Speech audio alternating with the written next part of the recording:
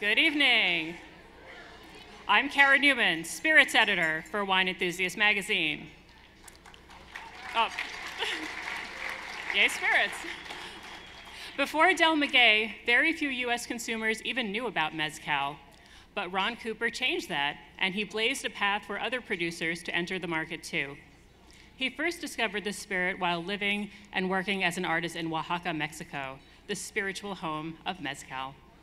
By 1995, Cooper began exporting Mezcal to the US under the Del Maguey label, and in 2017, Del Maguey became part of the Pernod Ricard portfolio, widening its profile even further.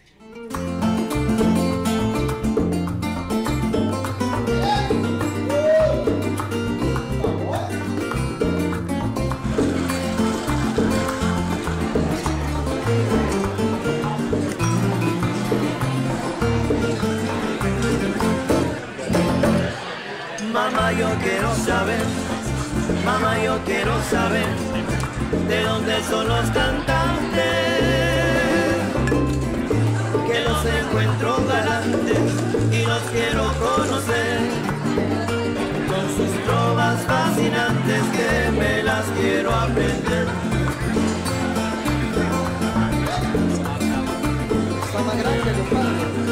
Mamá, yo quiero saber de dónde son los cantantes, que los encuentro galantes y los quiero conocer. 7 to 15 years, absorbing cosmic energy. Okay? Serán, ay mamá, serán de La Habana, serán de Santiago, tierra soberana, son de la loma y cantan en llano, ya verás cómo no. Mamá, ellos son de la loma, mamá, ellos cantan en llano.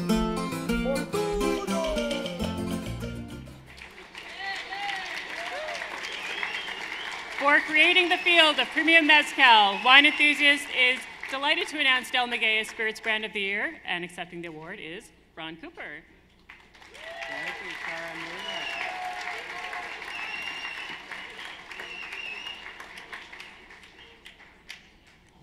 Thank you, Kara Newman. And thank you, Wine Enthusiast, my partners, Michael, Steve, and our new partners, Pernod Ricard and NBV.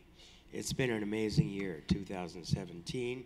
It's an honor to have been given this recognition. I believe every person in this room deserves the same recognition.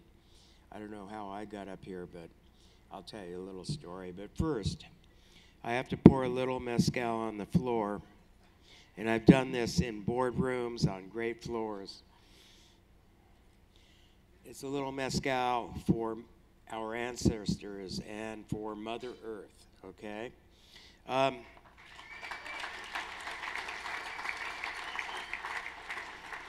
In 1969, as a young artist, I was educated by some artist friends and began to drink a wine that Steve Wallace turned me on to at Wally's in LA, and it was Ridge.